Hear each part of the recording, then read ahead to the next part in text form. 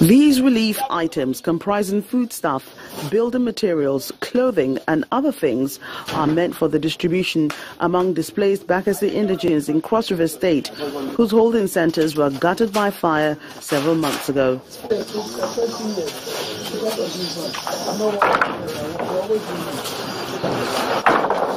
Weeks have passed since the ceremonial handover of the items by the Cross River State Deputy Governor. For those who were affected by the fire incident at Abana and Taima, to commence rebuilding their houses, their homes, and in the interim, because they have been again further displaced from where they were, to use the food items that have been given for them to at least survive. The word on the street is that more than a month after the items were handed over, no distribution has taken place. Even worse, the government aid was found in a residence allegedly belonging to a politician.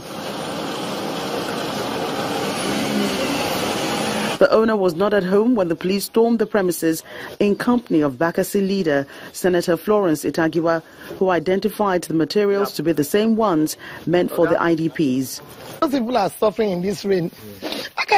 It's an emotional moment for the Bakassi indigents, as their distraught leader narrates how she got to know about the diversion.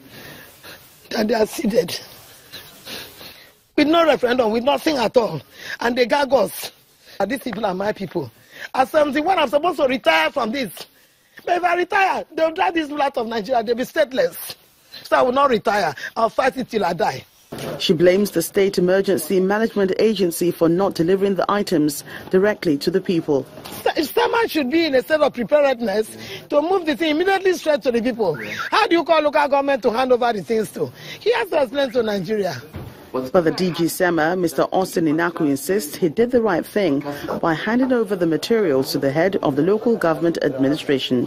Since there were factions about who to take materials there, the best person I should give to is the head of security in that council, and that's the whole guy. And that was exactly what I did. And I did that with specific instruction that this thing gets there. For now, the IDPs wait for the issues to be sorted out by the relevant authorities, praying to make it through the excessive rains and hunger that have now set in.